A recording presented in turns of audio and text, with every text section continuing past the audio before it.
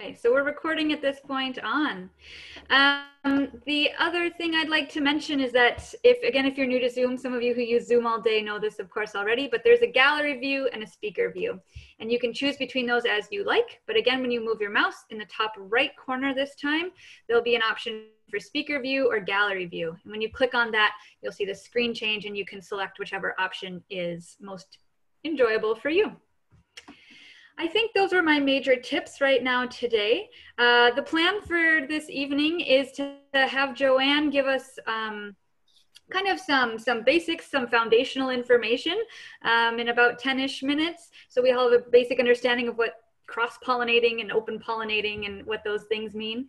And then we'll get into some videos that we recorded at Rich Cellar Gardens, which is Evelisa's business and farm. And so we'll share those and then do a clip, share a little bit more about it, do a clip, share a little bit, back and forth that way.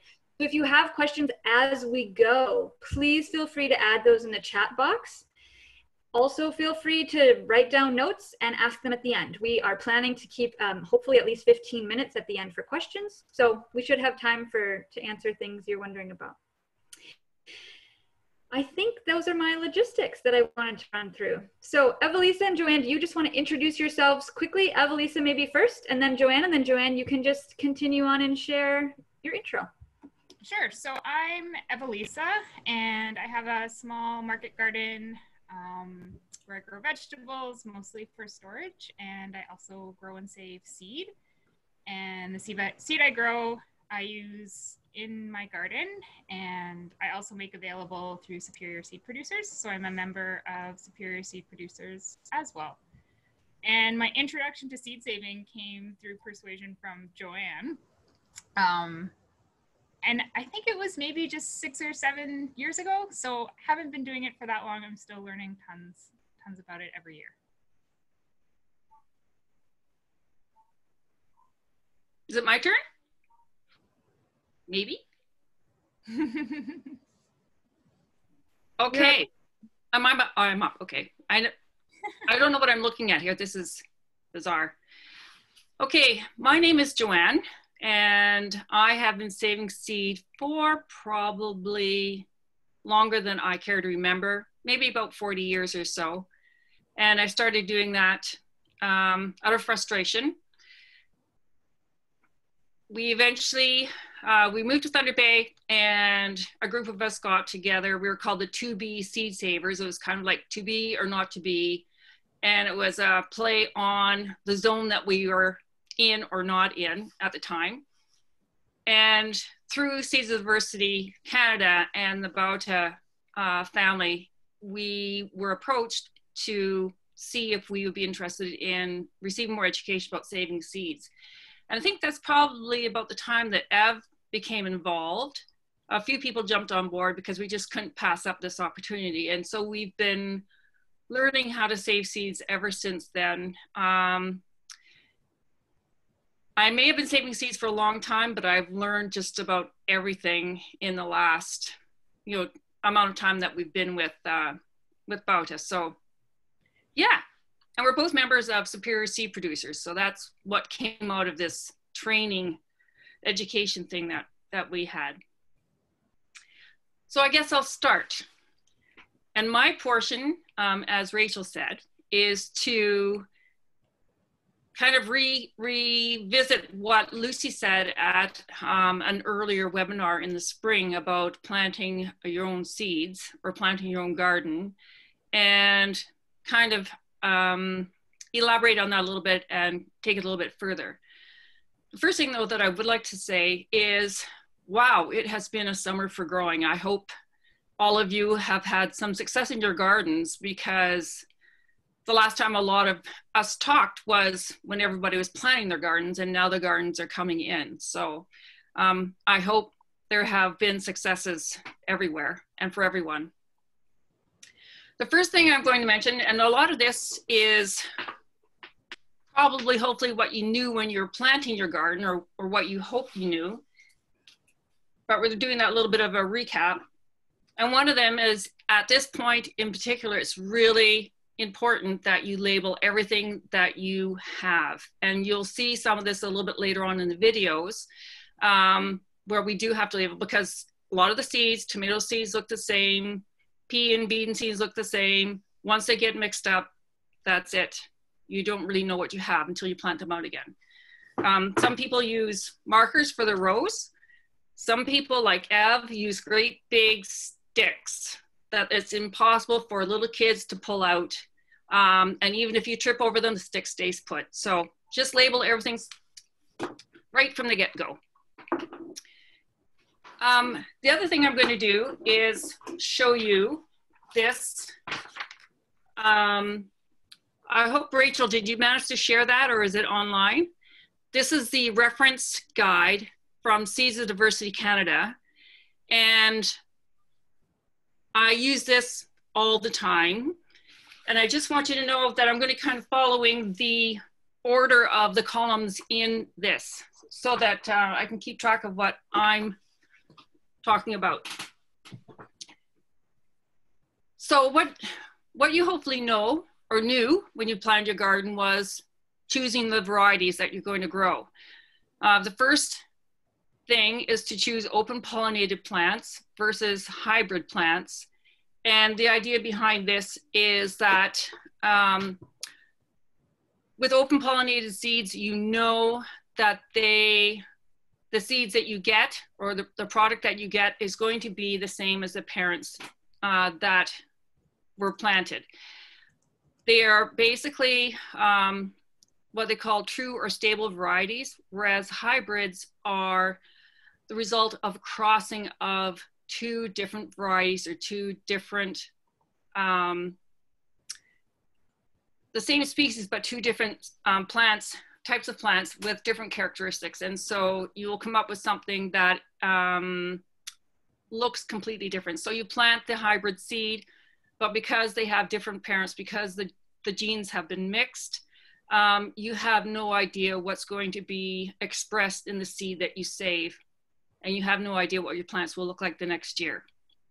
With open pollinated seed, you can save that seed and reliably get what you planted the next year. So that's one of the reasons for saving open pollinated seeds. There are many others, but I won't go into that. The others that you want to choose, especially where we are, a short season seed. Short season variety. And Lucy mentioned this when she was talking about her different varieties of corn, planting an early corn and a late corn. If you're trying to save seed, you want to plant a variety that is as early as possible without sacrificing the qualities that you want in that crop. As an example, I grow Dorani corn for Superior Seed Producers, and I started harvesting my corn on August the 14th. But the corn, the cobs I have flagged that are staying in the garden will be there at least till mid-September, and possibly even later if the weather holds. So that means that they will be in the garden for a good month longer. So if I chose something that matured in September, good chance would be that they would either have a severe frost, or we'd have so much rain that they would rot, or birds would get them before I could save the seed. So choose short season varieties if you can. The way to look at this, if you're looking at a seed packet, is the DTM, or days to maturity, on the packet. Some of those vegetables, some vegetables can be ripened indoors if they don't ripen on the vine or outside, and tomatoes are an example of that. Some do not ripen indoors well at all, so be aware of that. The easiest seeds to save, and you want to choose the easiest for your first time around, are ones that are what they call selfers. They are self-pollinating, and if you look at the chart, the quick reference guide, you'll see difficulty and then pollination after that. And for most of the easy seeds, they are self-pollinated, which means that the plant or the flower is a complete or perfect flower, having the male and female parts of the plant contained within the flower. And with some, such as beans and peas, and largely tomatoes, the flower is completely closed so that no other pollen can get into the flower. So you're pretty well ensured that the pollination is going to be from itself, and so that you're going to be breeding true. With some, you might have a perfect flower with male and female parts on it, but if the flower itself is open to insects, insects can get in and cross-pollinate, so that presents a bit of a problem. So the main ones that we will look at are beans, peas, lettuce, and tomatoes, and they are considered to be easy, and pollination is self-pollinating. The other kind of pollination are ones that are called crossers, and that means that either an insect or wind will be pollinating the plants for you, and I won't go into detail about that, but they are considered to be more difficult to save seed from. And don't save seed from everything in sight, because you're just going to be overwhelmed. So choose some of your one or two of your favorite varieties. Having put in your garden and maybe not knowing what some of the requirements are for seed saving, take a look at this chart and select what will best fit your garden. Pretty well guaranteed there's going to be something in there that has that fits the criteria needed for saving seeds. Okay, some of them may not, like some of the squashes, but like I said, beans and peas and lettuce and tomatoes should be fine. All of these are annual plants, vegetables. The difference between annuals and biennials is that annuals will grow and produce their fruit the first year and their seed, and biennials take 2 years. They have a vegetative year. The first year, they have to be overwintered in a root cellar or cold space and planted out the next year to produce seeds. So there is a lot more involved in that. So please, it's just as well to stick with your annuals, and when you're all excited and you can successfully save your seed this year, then you can start reading about biennials over the winter and get ready for that. Isolation distances. It suggests in the chart, can you just move it up a little bit, Rachel, so we can get to the top maybe? I think it says isolation distances is the next line here. And it says community versus commercial. We aren't commercial. If you look at commercial, the distances are very much larger than that for community because of the fact that the seeds are being sold. But if you look at the first part of the line and take a look at some of these, for instance, where are we in here? 3 meters, beans, mung beans, lima beans are a little bit different. Runner beans, 200 meters, that's because they're insect pollinated. Beans, soybeans, self-pollinating 3 meters. That's not very far away, so the distances are very close. If you have them on either side of the garden, you'll have no trouble getting seed that's relatively pure. And the whole idea of this, it does vary with the way that your gardens are set up. And Ev will talk about that a little bit when she's doing her bit, and some of it is also talked about in the videos, and that there are ways that you can get around isolation distances, through time, distance barriers or whatever, but she'll talk about that. So just take a look at that. And minimum population size. I'm just going to jump over to the column second from the right. And for these sulfurs, again, the minimum populations are very small. You don't need very many plants. And that is because they pollinate themselves. They don't rely on other plants for the genetic diversity that's required or to maintain a healthy population. Others that are considered to be more advanced or intermediate, larger populations are required. For instance, anything that's wind pollinated. So in your first garden, definitely with beans and peas and lettuce, you will have enough plants to have the minimum number of plants. Minimum number of plants has to do with trying to maintain genetic diversity in our populations of plants. if we are wanting to have as much resilience in our plants as possible for whatever adverse situations arise, such as a drought or rain or a drought or excess rain or an early frost, any kind of climate crisis, then we want to have as many genes, as much genetic variability as possible in our population, so that there will be some plants that will survive. So that's why we look for a minimum number of plants. You might not have that minimum number, and some gardeners, what they will do is they will continue saving seeds until maybe a few years later they find that their populations their seeds are not maintaining the vigor that they had at the beginning, and then they will look to other plants or look to other sources to buy new plants or to buy new seeds, sorry. Lastly, we're going to go on to the next little bit, and that is, of course, grow varieties that you like, because you're going to be growing, in most cases, a few more plants than what you normally would grow in your garden if you have the space for it. So you might be eating a lot of what you're growing. And as far as seeds, what seeds do you want to save out of that population that you're growing? Save seeds from your best looking and healthiest plants. Ones that mature that you want, the earliest maturing ones within reason, because you want to continue, you want to save that trait.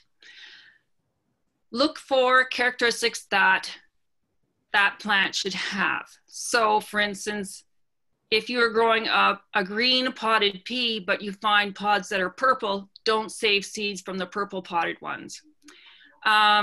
Lettuce seeds. If you're saving lettuce, you know that the lettuce that you planted is a white seeded variety and you happen to have black seeds in the mix, don't separate out those black seeds.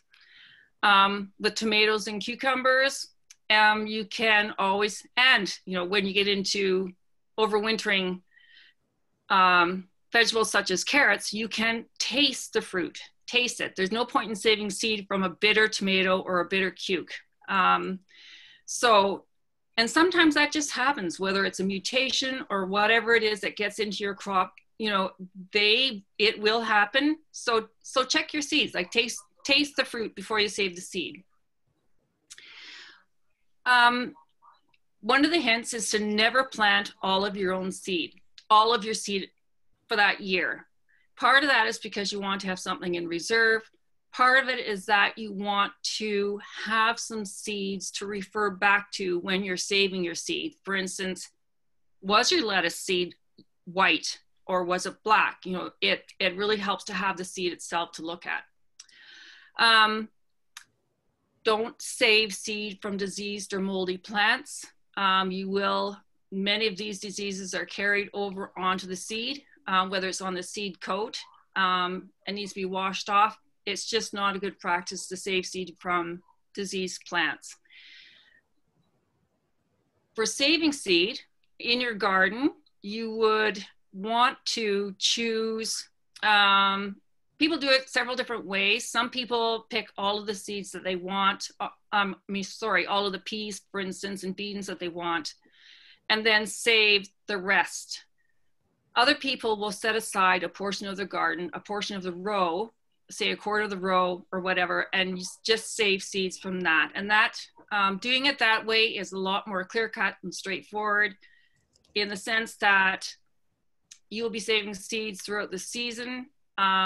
You will have managed to get some seeds that will ripen earlier in the season that you can harvest and avoid some kind of weather catastrophe like an early frost or hail or something that will ruin the young fruit. So there's more than one way to save seed, whatever works in your garden. It will change a little bit if you start producing a lot of seed, because you can easily set room aside. And I think maybe that's about it. The next part will be Ev's, I think, for the harvesting and storage. So thanks. Awesome. Thank you, Joanne. That's great. Folks, if any of that raises questions for you, you can already start putting them into chat and we'll just keep a list going for when we get to the end. At this point, we'll switch over to showing some videos unless there was anything that you wanted to say quick before we started, Ev, or should we just jump into peas? I think we should just go to peas. Yeah. Yay, peas. Okay, so just a heads up, folks, on our videos. They look beautiful on my end, and depending on your internet, they might look beautiful on your end too. We've tested it many ways, and the audio should come through great for everybody, but the video might be a little bit jumpy, depending on your internet connection. So we apologize for that, but at this point, this is as good as we can get it today. We do plan on posting each of these videos individually on YouTube, so they will be available to watch later at your own pace and time. If it does look, though, if it is terrible quality that you can't even learn from it, please send me a chat and we'll pause it and we can do a different approach. But we think it'll still be helpful to learning. So we'll start with peas and see how that video goes here.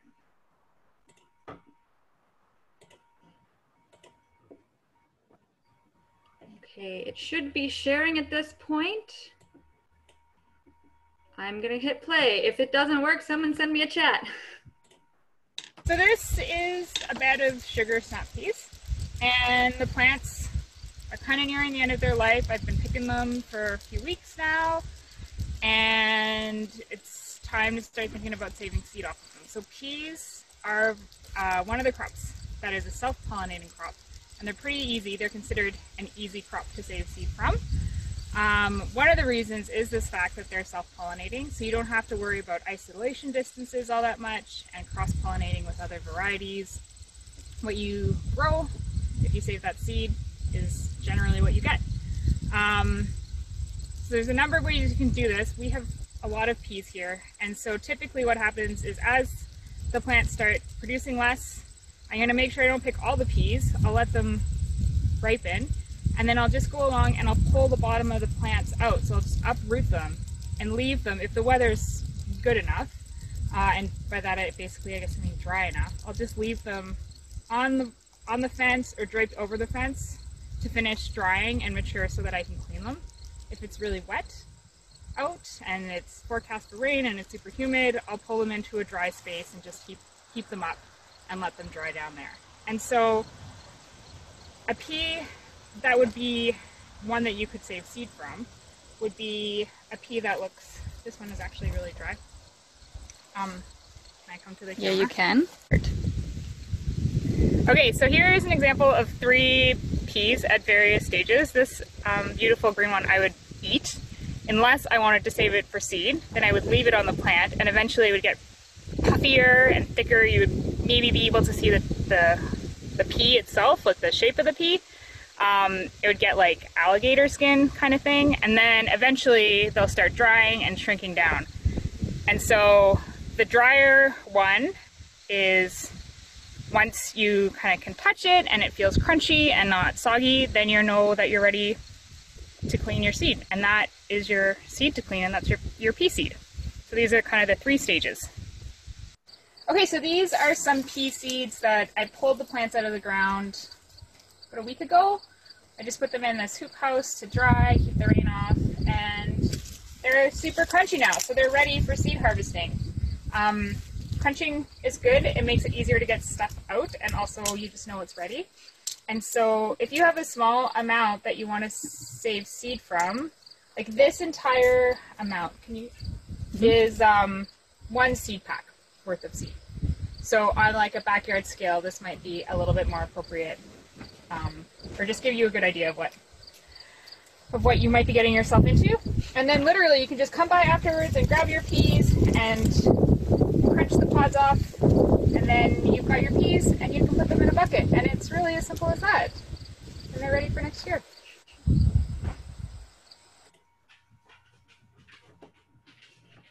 All right, so thanks. Some of you sent me some chats that the audio is coming through okay, but there's a significant lag on the video. So apologies on that. I don't think we can fix it tonight. So we'll keep going with the videos that we have, and hopefully it's showing you at least often enough chunks and pausing along the video that you can still get a sense for it. If not, let us know, and that'll be great on the videos. But before we move on, Ev, anything you wanted to add there about peas or beans? Yeah, so I don't know what everybody else saw on their screens. I'm guessing it's probably like what I saw, where at the end, you basically just saw the 3 peas in my hand. So yeah, when you're saving for seed, you want to let things, often most vegetables, you actually end up saving seed from something that's more mature than the stage you would want to eat it at. And so in that last kind of shot of the video, there was like the green pea that I would want to eat, and then kind of the puffy alligator skin pea that I wouldn't want to eat, but that was now mature enough, or like fully mature. And then the last one was just a dry pea. And so you know generally that seed is ready to be harvested and cleaned when it's dry enough to just, well, for most of these ones that we're talking about right now, when it's dry enough to just kind of crunch it out of its pod. So for peas or beans, you would just let them dry, if you can, on the plants until they just crunch and crumble right out of their pods. And then the one other thing that peas are great to do, or like peas are easy to do this with, is the concept of roguing, which is a really important part of seed saving. And roguing is basically just looking for the traits that you want in the plants that you're saving seed from. And peas are great because you're picking them all season. So you're in there and you're looking at your plants and you're checking on them all the time. And so if you see that, oh, I'm picking peas off of these plants and they've got peas and little white flowers, and then, oh, this plant has a purple flower, then you know that that's kind of an off trait. And it's not reflecting all the things that the rest of the population is that maybe you want to pull that purple one out. Roguing is actually probably the most interesting, to me, part of seed saving, because it gives you the ability to, if you grow large enough populations, to adapt your seeds to your environment, to the stresses that they have, or you can work on just keeping it exactly the way it's always been for you. I'm getting lost in all of the exciting things about roguing. But you can rogue for size, you can rogue for taste. So one neat way to rogue cucumbers, to make sure that you don't save seed from bitter cucumbers, because you're not going to cut open the cuke and eat it.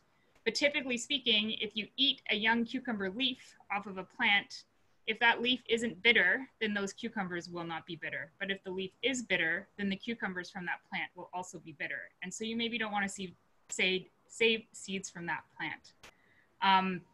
So any characteristic is something that you could rogue for or rogue against. We talk about in things like lettuce and radishes, the concept of bolting. So it makes its fruit for such a short period of time, and then it just races to go to seed. And that's, as somebody that wants to eat radishes, it's not really a desirable trait. So you would rogue against bolting. Yeah, so roguing is something that happens all season long. It happens at the beginning of the season for those like handful of straggler plants that come up late and kind of spindly after all the other ones have germinated and are well on their way. You're going to pull those stragglers out because you don't, I mean, unless you do, but typically you don't want to grow puny, straggly vegetables or plants. So that's roguing. Joanne, do you want to add anything? No, except that I do agree that roguing is one of the most interesting aspects of saving seed. Yeah, at first I thought it was kind of a chore, but then I realized just the incredible potential it has to help guide and change and adapt the plants and the seeds that I'm growing in the garden to be what I want them to be and what works for me and my garden and how I do things, what I like to eat, all of that stuff. Mm-hmm. Great. All right. So on to lettuce. Does that sound good? Mm-hmm. Great. Okay.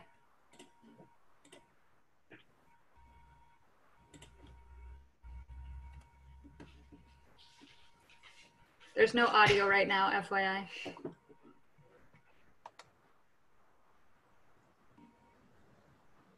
I'm still in Ev's garden, and we're going to talk about saving lettuce seeds today, which, like peas and beans, are very easy to save.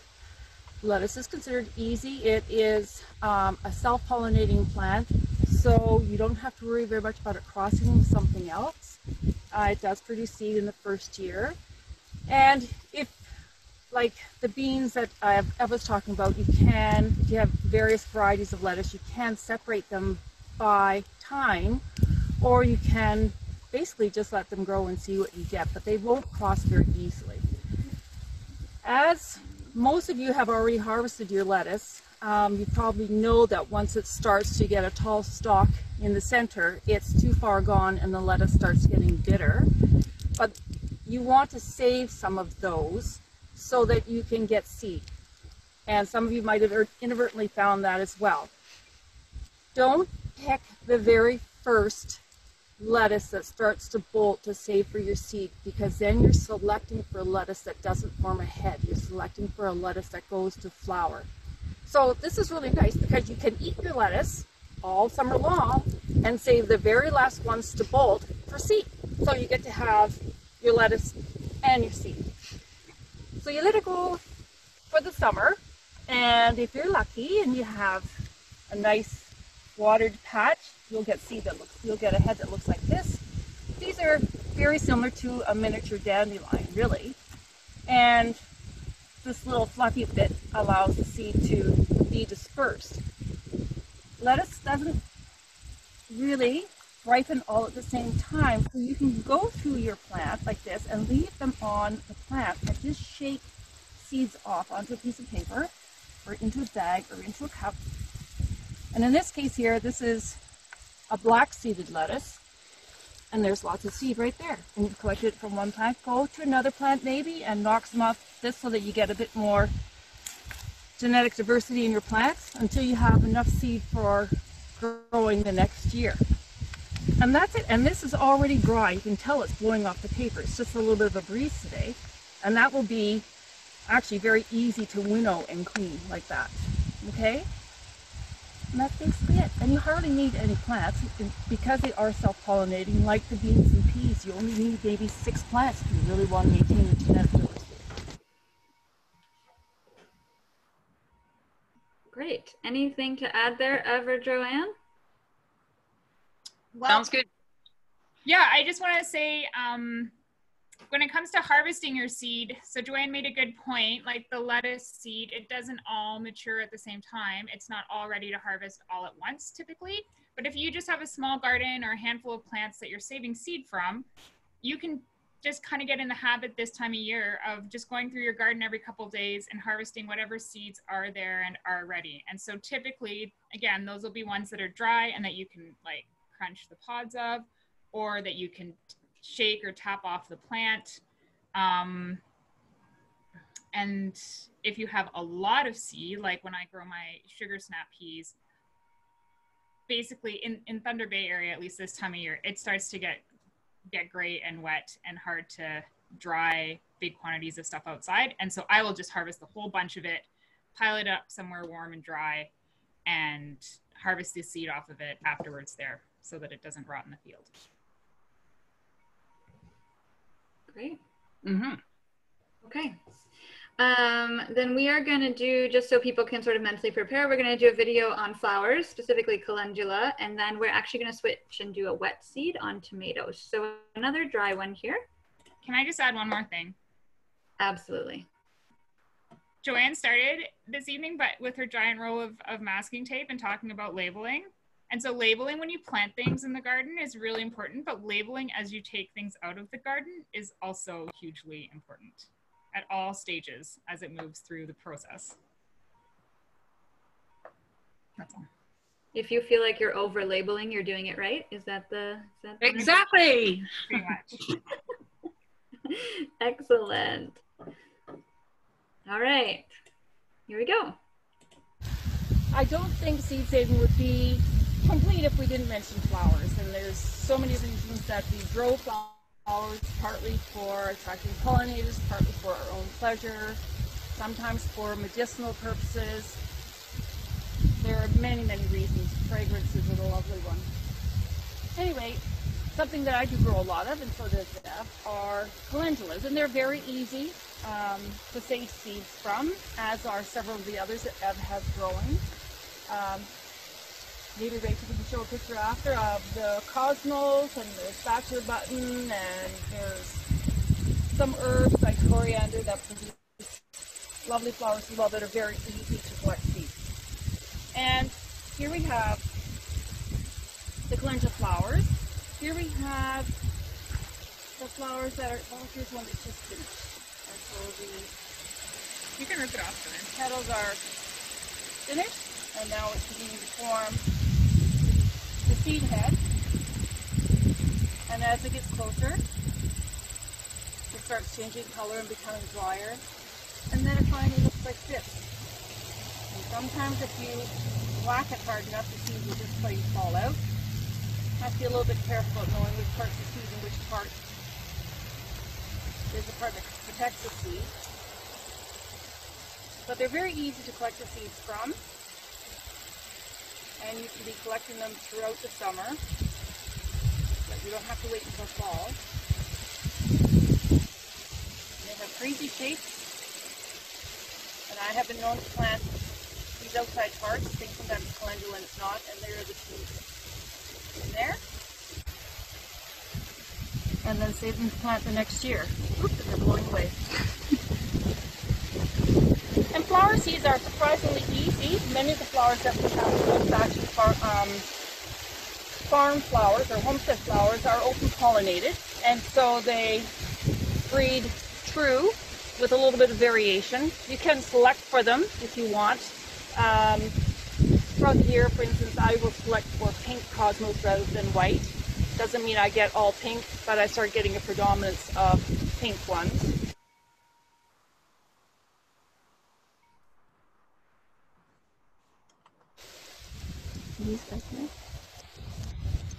It covers, and sometimes some calendulas, they cover them pretty tightly. But you can see where this is like starting to pull away, and then this is the seed in there. Huh.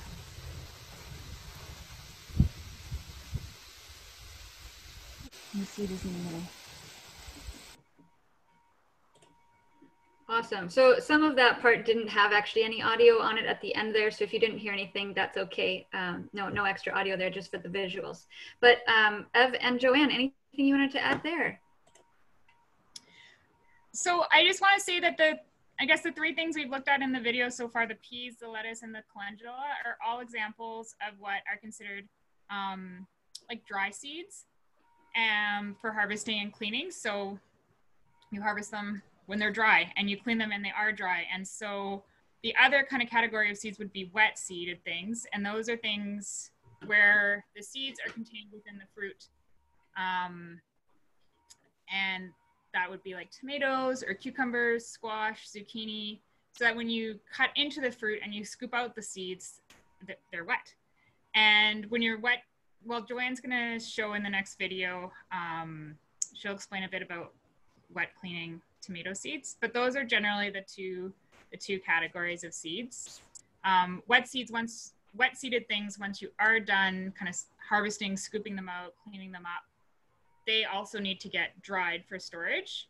And I think they say for storage of seeds, you want them to be 8% moisture, which I don't know how you would ever measure, except that it basically means if the pea cracks or shatters instead of smushes, or your seed breaks instead of kind of just mashes, then it's dry enough for storage. If it snaps instead of bends, then you're good. That's all. Great. All right, so let's do our tomato video. This one is about 5 minutes, just so you know it's a little bit longer, but some good visuals here and a couple of options. So far today, we've been talking about saving seeds, or I should say saving dry seeds. Everything that we've taken from a plant so far has been something that we've been able to separate in our hands, or like with the lettuce that just shook out of the plant. There are some seeds that require a bit more intensive work, or just a bit more work to be able to save the seeds from them. And tomatoes are a good example. And tomatoes are actually a very easy plant to save seeds from. I think they're actually considered to be fairly easy. They don't cross very readily with other plants as long as you maintain the isolation distance. But they are wet. So this particular variety, this particular one, is one of my own. It's called Small Round Black. I have no idea where it came from. I've been saving it for years. And it's one of the first ones that ripens in my garden. And what I do, I should mention, when I'm canning my tomatoes, I will often just take a slit like that.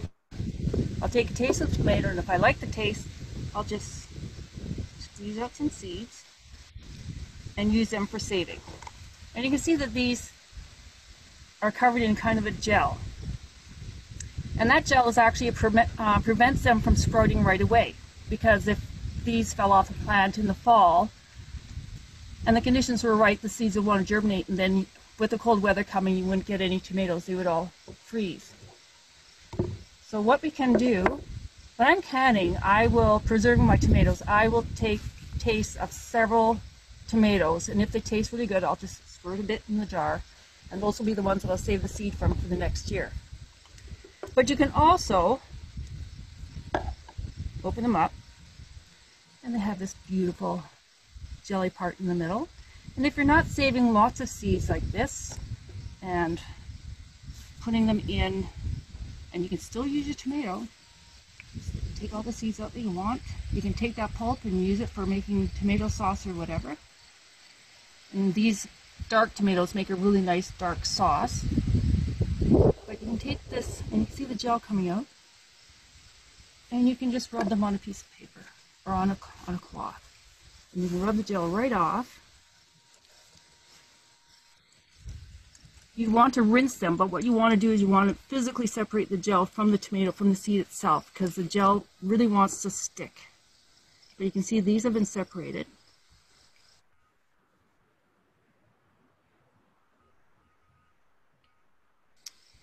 And then you can just rinse those seeds, now the gel is taken off, and dry them on a plate. So you don't have to use a very complicated method for trying to save the seed or extract the seed. But if you're doing a lot of tomatoes, this is great if you're just saving a few. But if you're doing a lot of tomatoes, you might want to try the fermentation method. And you just squirt it in however many you're going to be saving. And you can see they're in this liquid in here, and you can see the greenish. They don't all look like they have green gel. It depends on the color of the tomato that you're growing. And you let that sit with a slight cover on it like that for several days until you see a little layer of mold forming on the top, and that tells you that the mold has started to break down the gel from the seeds. The seeds will sink to the bottom, and when you swish it, the seeds will be very separate from the liquid.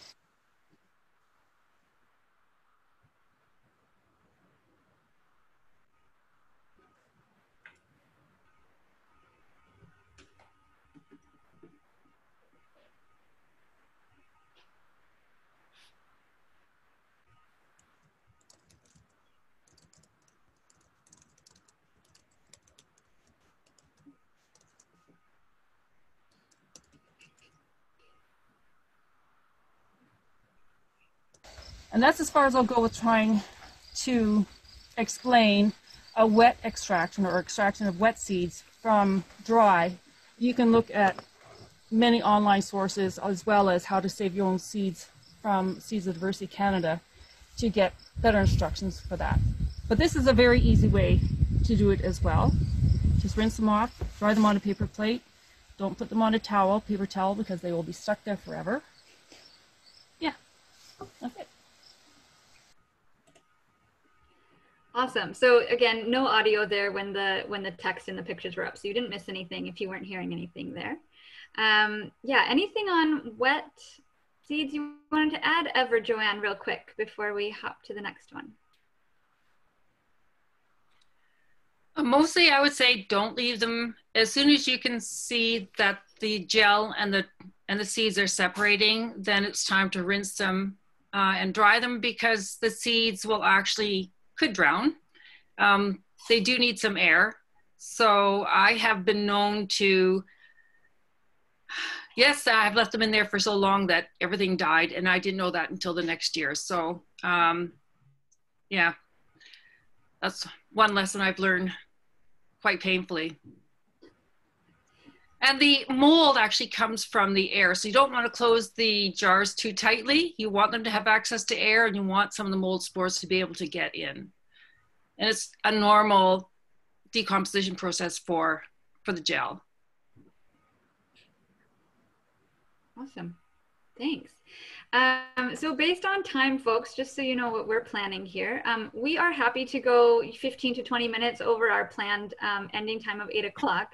We realize, though, you might have commitments that you need to get to at that time. So feel free to leave when you need to. If you had any follow-up questions that you wanted us to answer, we would be happy to do that over email as well. So please feel free to email me. You all have that in your inbox, or send something in the chat.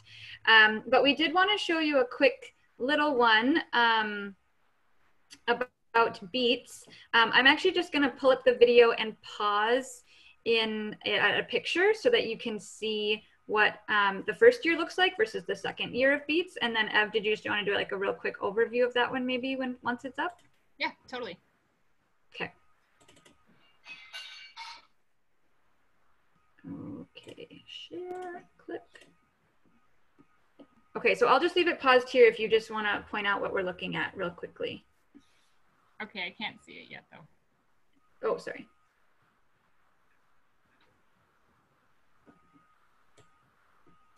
Can you still not see it? I can still not see it. Can anybody else see it? I don't know, Zoom's being very funny tonight. I also can't see anyone else's face. There it is. It's there, Rachel. Okay. Okay. So what you're looking at is Joanne next to a bed that I have planted. Kind of in the back half of the bed behind Joanne is beets going to seed. And in front of her is beets, being the beets that we all know and love to eat. And so beets are an example of a biennial crop, which means they take 2 years to produce seed. So in the first year, you would plant your beet seed and you would grow beets as per normal, and you would rogue out anything that you didn't like. And then when it came time to harvest, you would harvest and you would store over winter your favorite beets from the year before. And then the next year in the spring, you would come back and you would take these beets that you've stored all winter long and you would plant them out, which is what I did in the back of the bed, where you now see them going to seed. And so those beets were planted in, well, I guess the seed was planted in the spring of 2019, and then they were overwintered as beets all winter long. And then in the spring of 2020, I planted them out. And then this was just a couple weeks ago in the garden, and they are fully going to seed. And so most of the root crops that grow really well here are actually biennial seed crops. It's just cool to see, because you generally don't get to see a beet producing seed. And the same with like leeks and onions and carrots, parsnips, rutabaga. And so just an interesting thing to consider if you are thinking of trying to save beet seed. You can grow as many varieties of beets as you want the first year when you're just growing the actual beets, so long as you label them right and you know which are which, because nothing's flowering and nothing's going to cross-pollinate. It only matters, isolation distances only matter the second year when things are going to flower and make seed. And so the second year, you would probably just pick whichever beets stored the best over the winter, you would plant those out. And the isolation distance on beets and a lot of perennials is pretty big, but a beautiful thing about it, if you're living in town or you have neighbors or a smaller space, is that typically nobody's growing beets for seed. So you can pretty much rest assured that your neighbors within the area are not going to have beets going to seed, and so you probably don't have to worry about cross-pollination.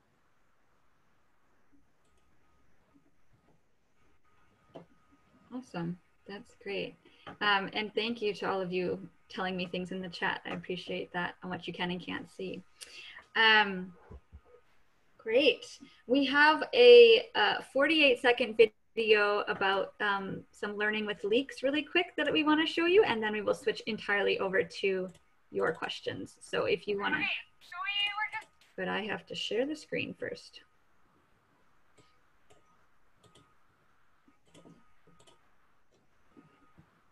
Ev, go ahead and tell me when you see it, and then I'll press play. Okay. We might just sit here for 10 seconds. I see it. Okay. Okay. So we were just looking at the leek seeds, and I was pointing out to Joanne and Rachel that there are so many examples of like just how seed saving is this lifelong learning process, and you definitely don't need it to know it all to get started. You will never know it all, and so you should just start. And this thing that I'm holding here is just like insane. I'm not sure. It's a leek. It's a leek in its second year. It's making seed, but it's also making little leeks, and it's also making what looks like, I'm not sure if you can see this very well, yep, like bulbils, which are something that I normally think of as being what comes off of a garlic scape.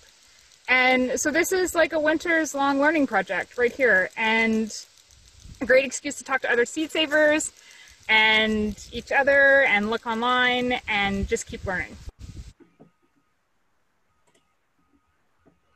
Awesome. So we did have a couple other videos, but we're not going to show them now. Everything will be posted to the internet at some point, and those links will be sent to all of you because you registered for the webinar. So those will be available. It might take us about a week or so to get them all up, but rest assured that they will be posted and you will have access to them going forward. We will start with this question from Caitlin about tomatoes, but in the meantime, folks, if you have additional questions, please throw them in the chat and we'll just work our way through them. So Caitlin is asking, can you do a germination test after tomato seeds dry instead of waiting until you plant them out to find out the germination? If you're the germination person. Oh my gosh, yeah, absolutely. That is totally a great time to germ test. So if you ever have seed and you don't know if it's viable, if it's going to grow the next year, you can do a germination test, and there's tons of information online about how to do that, and we maybe won't get too detailed, but after a seed dries is the time that you want to do it. I mean, it doesn't have to be right after, it can be months after, it can be years after, but that is a great way to find out in advance if your seed is viable, if it's going to grow, and saves you a lot of time and effort instead of planting all these seeds out into your little trays and then they don't do anything. Great. Awesome. We've got a question on the best way to save winter squash seeds. And then a following one, which seems related because it's squash to me. Drying zucchini for storage by spiralizing and hanging it to dry. Is there any reason I won't be able to use the seeds that are drying within the spiralized fruit of the zucchini? So two questions, one about winter squash and one about the spiralized zucchini. I'll start, Ev, and then you fill in. Sure. The winter squash, I would leave it as long as possible. The squash will be dry, but sometimes the seeds aren't mature inside. So leave the squash as long as you can. Joanne, sorry. Do you mean on the plant? Leaving it on the plant as long as you can? Well, leave it on the plant as long as you can, but when you bring it inside, don't try saving seed from it right away. Ideally, wait until you start eating the squash in the winter, and the seed should be mature by then. But sometimes if you try to save seed too early, the seed isn't ready. I also like to select for squash that's gonna last a long time in storage. And so that just ties right in with what Joanne was saying, in that I'm going to save the seed from the last of my squash, the ones that lasted the longest, which will be well into the winter. Great. Thoughts about the zucchini? Yeah, as far as the zucchini goes,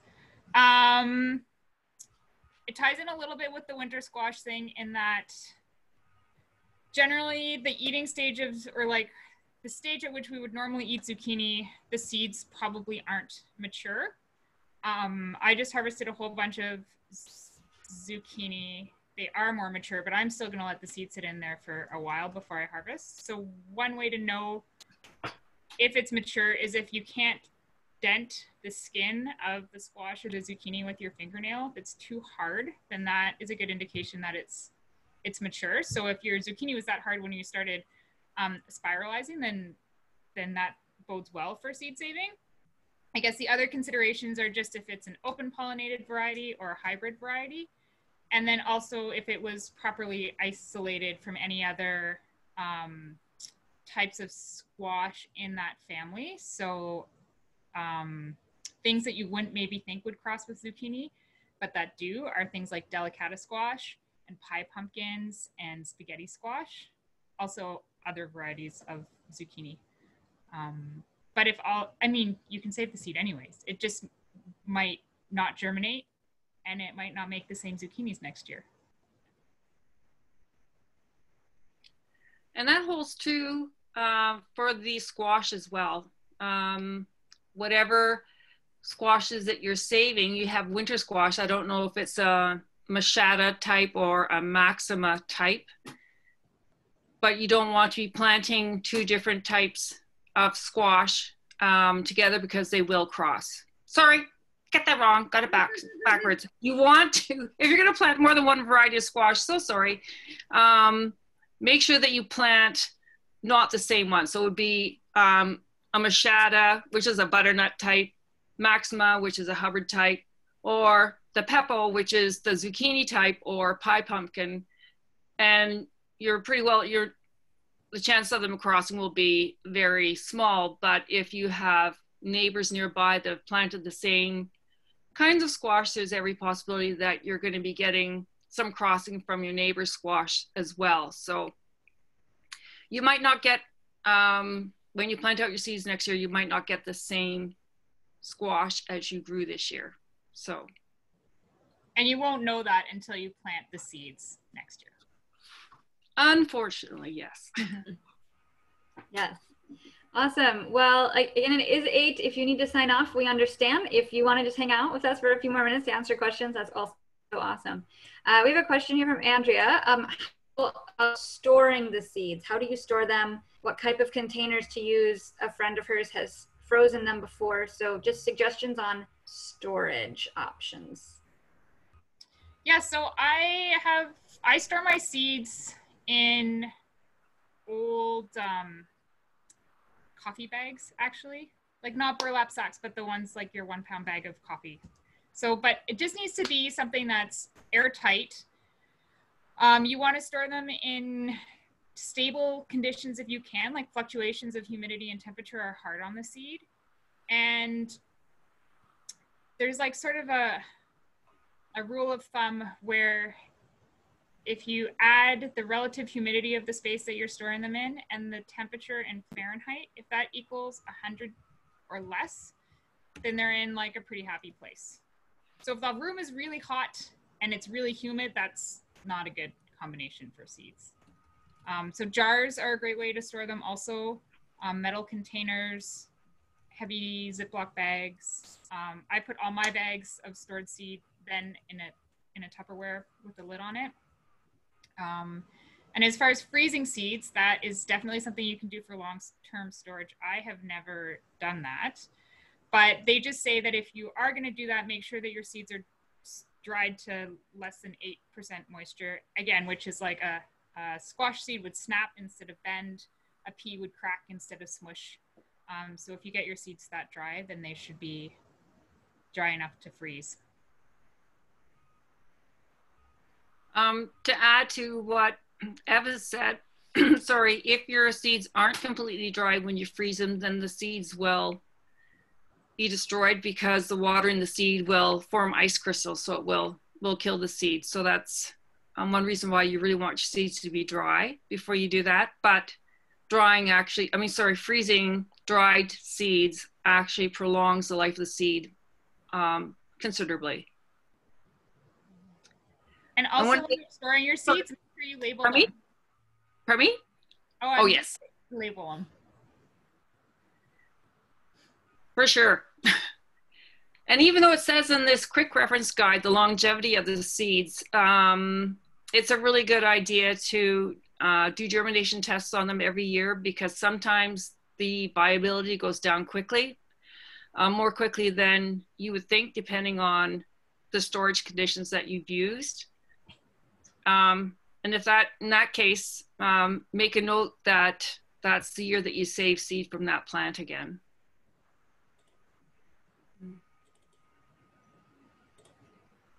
Great. With the time we have, no more questions have come in quite yet. If you still have more, please send them, or feel free to email them to me and I can connect you with Ev and Joanne.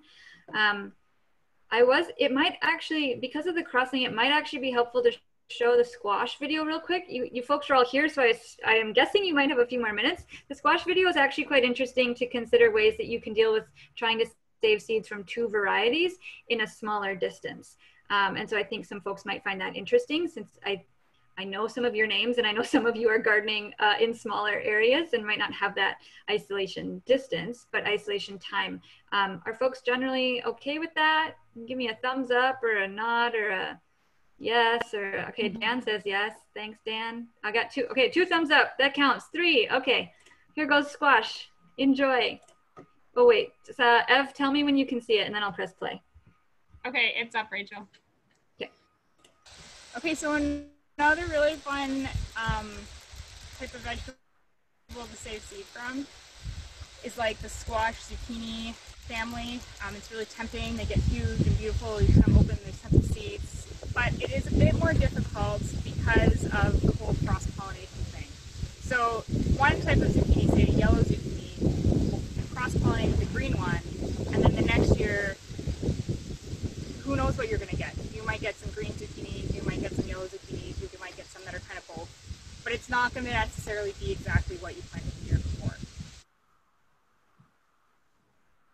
So squash and zucchini are trickier to save seed from because they need insects to pollinate themselves, because they have male and female plants. So somehow the pollen's got to get from one to the other. In the case of squash, zucchini, things in the cucurbit family, that is insects. And because insects will travel from here to there and from your yard to the neighbor's yard, carrying the pollen of your zucchini variety, they might land in your neighbor's yard, a different zucchini variety. You'll get zucchini, but the seeds might get all mixed up. And so if you want what you planted the year before, then you need to have isolation distances. You need to keep your plants far enough away from any other variety that it might mix with. And in the case of zucchinis and squash, it gets a little bit more complicated just in knowing that within the squash family there's 3 species, and within those species the different varieties will cross. So we have an example of that right where I'm standing. I've got some zucchinis growing here, and behind me I have delicata squash.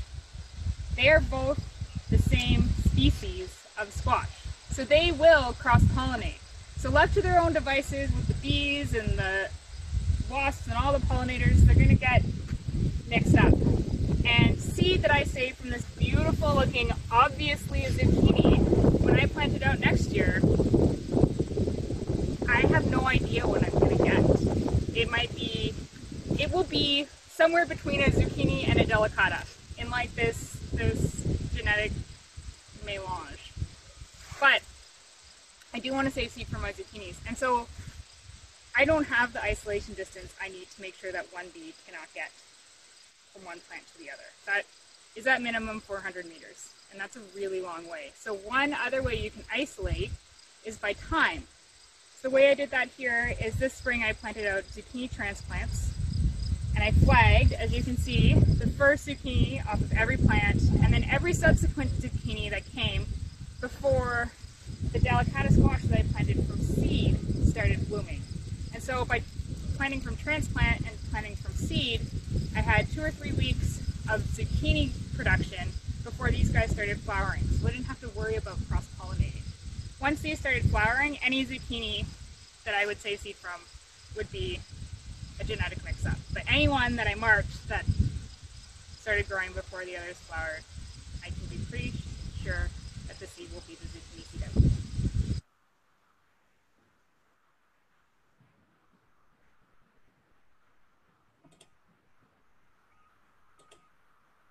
Okay, so hoping that was helpful to see time isolation options. The pictures at the end, hopefully you could see them long enough. Ev had used some pink flagging tape to wrap around those zucchinis and also drawn on them with a marker so that she could mark which ones came out earlier. Yeah, great.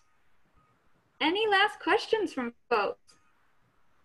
Throw them in the chat, let us know. Mull on them, send them tomorrow, send them in a month. We'll be here. Awesome. We thank you so much for attending. We hope this was helpful to you and future seed saving endeavors or ideas that you have. Joanne and Ev are a fountain of knowledge when it comes to this, and there's other folks in the area. I know we have folks joining us from the States and also from other parts of Canada today, so have a fun geographic range. So thank you, everybody. If you have feedback, please email it to me. And we hope you have a great night. Thanks, everybody. Bye. Bye. Thanks, Rachel. Of course. Bye-bye. See you, Joanne. See you. Bye, Ev. Bye, Joanne. Bye, everyone.